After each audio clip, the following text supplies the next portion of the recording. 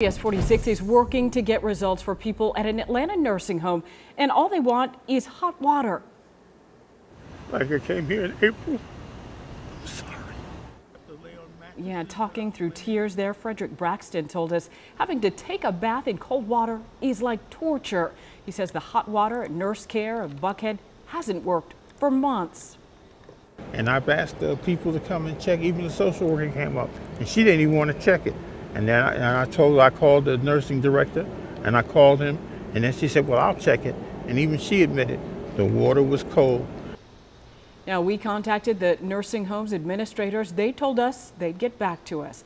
Now, this is a plea to you out there, anyone from Nurse Care of Buckhead. If you're watching here, we're still waiting on your response, and make sure we will follow up until that problem is fixed.